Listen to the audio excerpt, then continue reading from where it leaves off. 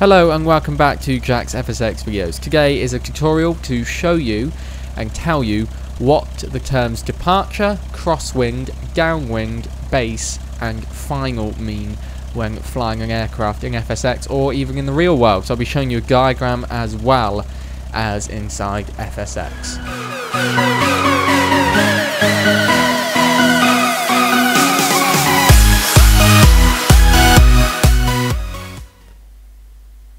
Okay then, so traffic patterns. This is the diagram that I thought would explain it the best. So it's from smartflighttraining.com, so you can go and check out their website if you want. So we're going to start off with the green departure line here. This is really the sort of the easiest one to understand, basically, I guess. Basically, you take off from the runway and you depart in any direction, and that is simply called departure. I'm sure you already knew that one, but there it is.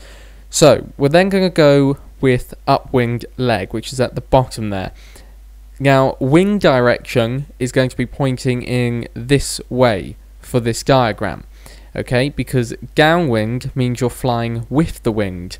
Upwind means you're flying against the wind, okay? So that could easily be reversed if the wind was going the other way round, okay? Because as you should know, aircraft land and take off into the wind. So let's just call this runway left and right instead of giving it a number. So because wind is obviously traveling to the right, towards the right of the screen, that means that landings are going to be on runway left. Okay? If the wind was going the other way, landings would be on runway right. Therefore, this entire diagram would flip round if the wind was going the other way. Okay? If wind was pointing in the other direction, as this arrow shows, and that would then mean that the aircraft would have to take off and land on runway right. That means upwind leg would be at the top there facing the other way, and the downwind leg would be at the bottom of the screen facing the other way. Okay, that's basically how it works. So upwind means you're flying against the wind on the other side of the runway, where you're going to swing all the way around and land so you swing all the way around from upwind to crosswind to downwind to base leg to final approach. So that's basically what upwind is. It's flying against the wind on the other side of the runway.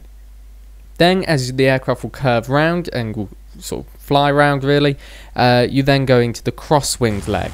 Okay, now usually that's just called crosswind, and downwind leg is just called downwind. And basically all that is just again flying from the top of the runway, from runway right in this case, and then once again you swing round.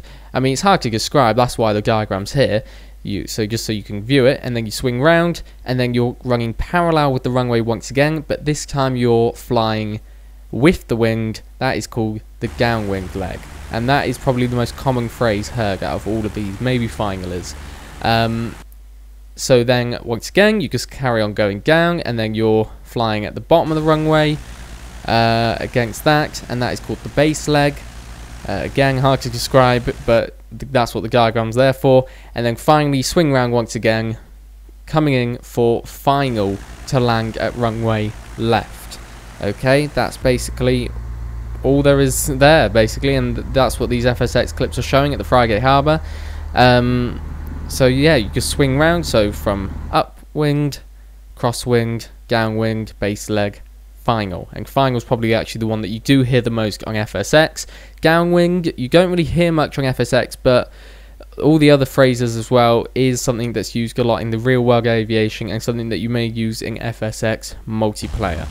So hopefully that's cleared up the definitions for you. If it hasn't, leave a comment, but if it has, remember to leave a like and subscribe to the channel if you're new. So like I said, hope this has helped. Thanks for watching.